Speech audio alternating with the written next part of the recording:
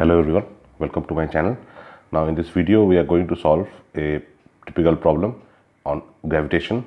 The question is, a semicircular wire has length L and mass m. A particle of mass m is placed at the center of the circle. Find the gravitational force of attraction on the particle due to the wire. So this is the question. So the question says that you have a semicircular wire, okay, and at its center a mass small m is placed. So this is a semicircular wire of mass capital M and length capital L, okay, and at the center of the wire mass capital M is small m is placed. So we are asked to calculate the force of attraction between this wire and this small mass. So what do we do?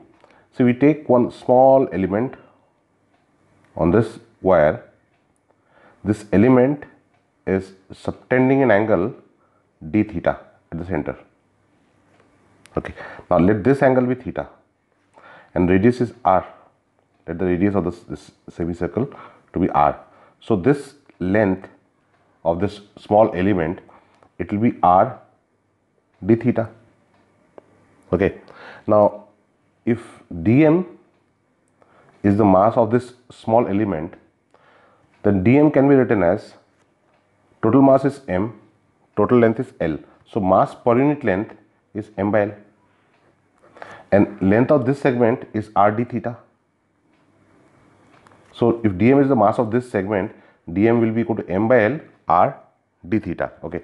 So now the force of attraction between this small element and this mass m, it will be df is equal to mass of this is m, g, mass of this is m, mass of this is dm divided by r square. Okay, this I have used the formula Newton's law of gravitation. F is equal to g m1 m2 by r square. Force of attraction between two masses m1 m2 separated by distance r. Okay. Now this force, see, this is the force on this mass. Okay. Now this force is directed towards this small element df. So this is the force on mass m. This is the direction of f. It is in this direction. This angle is theta. Okay.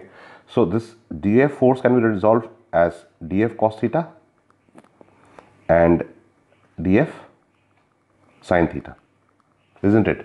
Okay. Now for this element there will be an identical element on the other side for which df cos theta will be in this direction, df sin theta will be in the upward direction.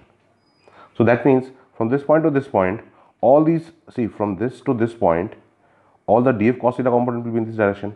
From this point to this point, all the df cos theta component will be in this direction.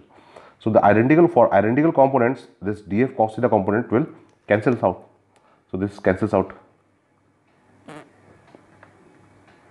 So the resultant force is due to df sin theta. Okay.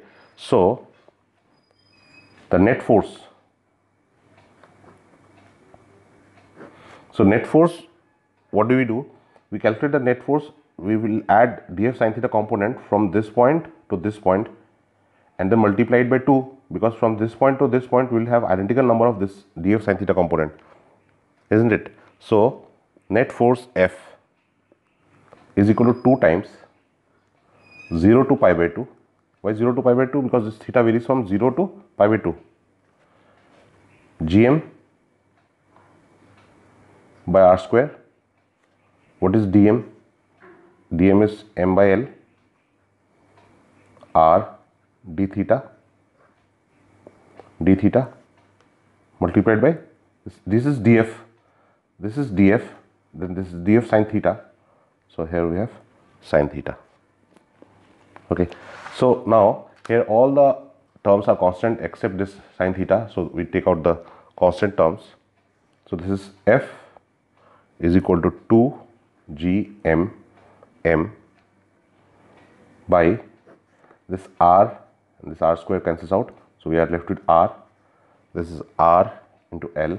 integration of sin theta d theta, so that is minus cos theta, limit 0 to pi by 2. So cos pi by 2 it is 0, then cos 0 is 1, so we are left with f is equal to 2 gm m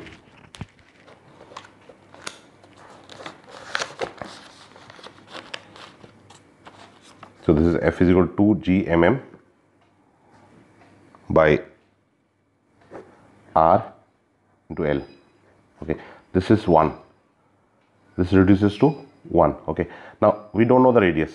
Okay, but what is given in the question? In given question it is given that the length of the wire is L. Okay, so that means